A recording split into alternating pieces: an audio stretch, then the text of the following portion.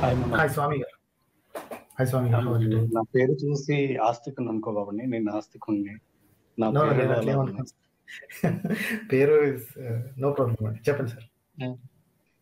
ఏం లేదు సార్, యాక్చువల్గా మిమ్మల్ని చాలా రోజుల నుంచి ఫాలో అవుతున్నాను. మీరు ఇది మన అంటే హ్యూమన్ లైఫ్ సైకిల్ ఎలా మారారో ఆ ప్లేస్ లో నాకు ఒక డౌట్ ఉంది. మీరు ఒకప్పుడు స్నేక్స్ కూడా కాళ్ళు ఉండేవి, అవి తర్వాత అది కాళ్ళు వదిలించుకుంది అని ఒక సందర్భంలో చెప్పారు. నేను ఆ ప్లేలిస్ట్ మొత్తం చూశాను. ఆ పాయింట్ నాకు చాలా ఇంట్రెస్టింగ్ గా ఉంది బేసిక్ గా. ఓకే. సో అది ఒకటి. జనరల్ గా ఓకే, ఐ మీన్ ఇఫ్ నేను జనరల్ గా ఇంకొంచెం మాట్లాడినా, అది నేను ఎలా మోటివేట్ అయ్యాను మీ ద్వారా అంటే, జనరల్ గా నేను ఎప్పుడో ఒకసారి నాకు ఇలా అదే ఫస్ట్ ఆ ప్లేలిస్టే నన్ను ఇన్స్పైర్ చేసింది. యాక్చువల్ గా చిన్నప్పటి నుంచి అంత డివోషనల్ కాదు, బట్ తర్వాత కొన్ని అంటే మన సెన్స్ చెప్పేది కదా, ఇది కరెక్ట్ కాదు అని మనం డిసిషన్ తీసుకోవచ్చు లైఫ్ లో ప్రతి పార్ట్ లో. చూసిన తర్వాత ఏదో కొంచెం ఇది రీజనబుల్ గా ఉంది, మిగిలిన చెప్పే ఏదైతే గ్రంథాలు చదువుతున్నాయో అవన్నీ కొంచెం రియాలిటీకి దూరంగా, అంటే మనం ఉన్న ప్రస్తుతం ఉన్న సమాజంలో మనకు తెలిసిన నాలెడ్జ్ తో అది కొంచెం రియాలిటీకి దూరంగా ఉందని ఒక ఫీలింగ్ ద్వారా నేను చాలా బాగా మోటివేట్ అయ్యానండి. ఈ ఛానల్ యాక్చువల్ పర్సనల్ గా logical the way of thinking కూడా కొంచెం ఇంప్రూవ్ చేస్తుంది. బేసిక్ గా అంటే మనం అన్ని సందర్భాల్లో మన సెన్స్ చెప్పేది కదా, ఇది కరెక్టా రాంగ్ అని, అది కొంచెం ఎక్కువ ఇంప్రూవ్ అయిందని అనుకుంటున్నాను. షూర్, గ్రేట్ అండి. మన ఇంటెన్షన్ ఏంటి అంటే మనకి మనమే థింక్ చేసుకునే అబిలిటీని పెంచడం. ఇట్స్ నాట్ దట్ నేను చెప్పింది కరెక్ట్ లేకపోతే ఇంకొకళ్ళు చెప్పింది కరెక్ట్ అని కాదు. మనకున్న అబిలిటీస్తో మనమే నిజాన్ని కనిపెట్టడానికి ట్రై అన్నా చేయాలి, రైట్? చాలామంది ట్రై కూడా చేయరు.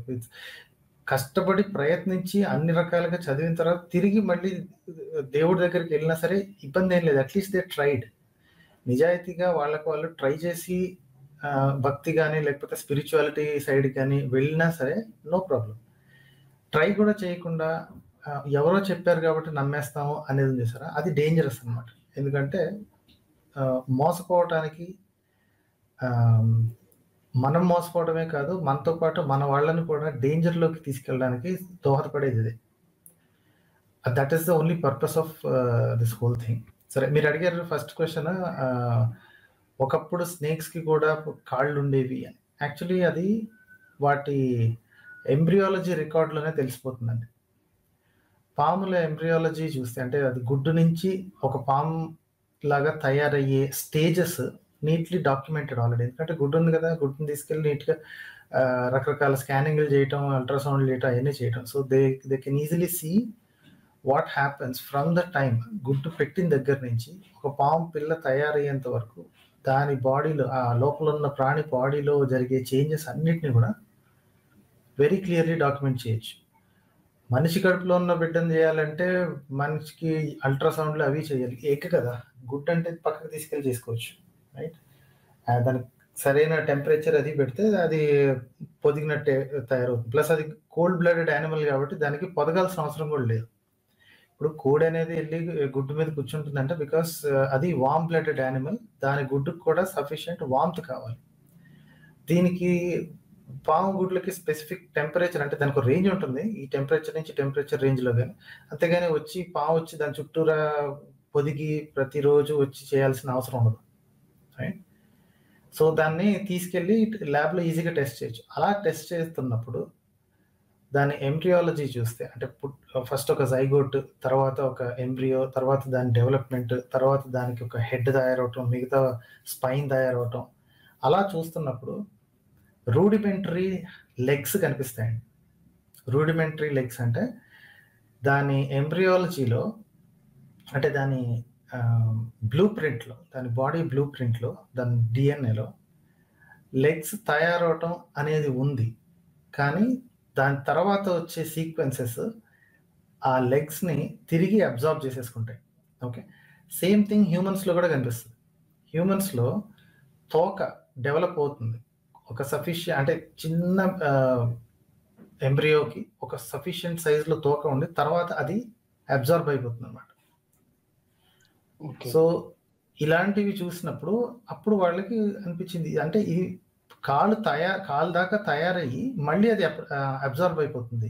ఇంకా కొన్ని రకాల బోా కన్స్ట్రక్టర్ లాంటి పెద్ద పెద్ద పాములు ఏవైతే ఉంటాయో వాటి వాటి బాడీలో పెల్విక్ గర్డల్ ఇప్పటికీ కనిపిస్తుంది. పెల్విక్ గర్డల్ అంటే మన నడుము ఉంది చూసారా, నడుము నుంచి 2 కాళ్ళు పక్కకు వస్తాయి చూసారా, so that whole bone, the big bone, that's called pelvic girdle. ఆ పెల్విక్ గర్డల్ కూడా కనిపిస్తుంది అనమాట దాన్ని ఎక్స్రే కానీ దాన్ని తర్వాత దాన్ని డిసెక్షన్ చేసినా సరే. వేల్స్కి కూడా హైండ్ లెగ్స్ కనిపిస్తూ ఉంటాయి. సో ఇవన్నీ ఒకే బ్లూ ప్రింట్ నుంచి తర్వాత సెపరేట్ అయిన జంతువులు అని క్లియర్గా తెలుస్తుంది అనమాట. ఇప్పుడు పాముకి అసలు కాళ్ళు ఉండాల్సిన అవసరం లేదు. దాని జీవితంలో ఎప్పుడు దాని పాము లైఫ్ స్టైల్కి కాళ్ళు అవసరం ఉండదు. మరి ఎంబ్రియాలజీలో ఎందుకు కనిపిస్తున్నాయి? ఇంకోటి వేల్స్ ఉన్నాయి. వేల్స్కి ఫ్రంట్ లిమ్స్ చాలా ఇంపార్టెంట్, ఎందుకంటే దాంతోనే అవి ఈదుతాయి కాబట్టి. వెనక ఒక వెడల్పాటి తోక ఉంటుంది, ఓకే, కానీ దానికి వెనక కాళ్ళు అవసరం లేదు. కానీ దాని స్కెలిటన్లో రూడిమెంటరీ లెగ్స్, అంటే అవసరపడని లెగ్ బోన్స్ కనిపిస్తాయి, బయటికి కనిపించవు. దాన్ని ఎక్స్రే తీసినా లేకపోతే దాన్ని డిసెక్షన్ చేసినా సరే లోపల లెగ్ బోన్స్కి సంబంధించిన అవశేషాలు అలాగే ఉంటాయి. ఎందుకు అవి? That is because all of these animals are following a simple blue print. ఇంకొక ఎగ్జాంపుల్ ఏంటంటే వేల్స్కి, డాల్ఫిన్స్కి నాసికా రంధ్రాలు తల పైకి ఉంటాయి, ఓకే, పైన బ్లో హోల్ ఉంటుంది చూసారా, బ్లో హోల్స్ ఉంటాయి. దాని ఎంబ్రియాలజీలో చూసినా సరే, అది డెవలప్ అవుతున్నప్పుడు చూసినా సరే, నాసికా రంధ్రాలు దాని స్కల్కి ఫ్రంట్ సైడ్లోనే, మనకి ముక్కు ఏ ఏరియాలో ఉందో మూతికి పైన అదే ఏరియాలో డెవలప్ అయ్యి దాని లైఫ్ ముందుకు వెళ్తున్న కొద్దీ, అంటే డెలివరీకి దగ్గర పడుతున్న కొద్దీ అవే నాసికా రంధ్రాలు స్కల్ పైకి మైగ్రేట్ అవుతూ ఉంటాయి. ఇది ఎలా కనిపెట్టారు? డాల్ఫిన్స్ కానీ వేల్స్ కానీ వాటిని దాన్ని ఏమంటారు, 4D స్కానింగ్ చేస్తారు. 4D స్కానింగ్ చేస్తారు అనమాట, అండర్ వాటర్ క్యాప్టివ్ చేసి ఫస్ట్ వాటిని పట్టుకొని తర్వాత వాటి కడుపులో పెరుగుతున్న బేబీ డెవలప్మెంట్ చూస్తారు. సో దీని అంతటికి అర్థం ఏంటంటే there is a basic blue print and that blue print is being modified according to the life, according to the environment that this animal is going to live in.